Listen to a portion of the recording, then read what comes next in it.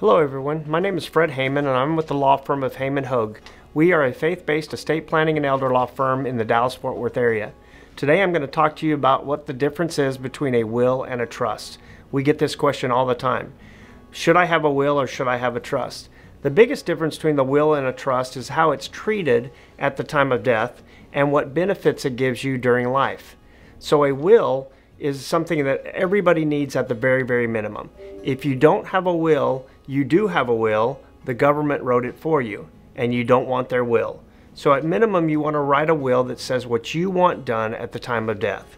Now the problem with a will though, is that a will most of the time has to be probated.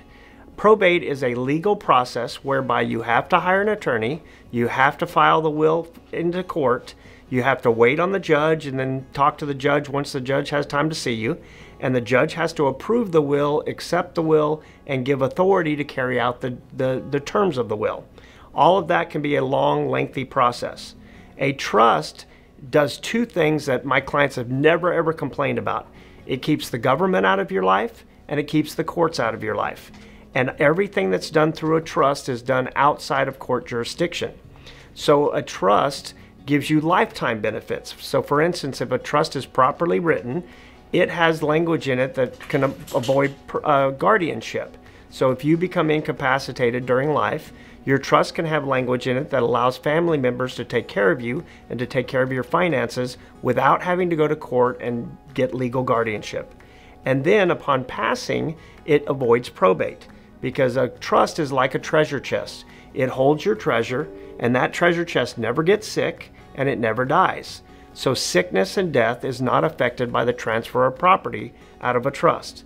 So the reality is a will is good, but a trust is great. And it's a great thing for everybody, not just the wealthy, not just people with lots of assets.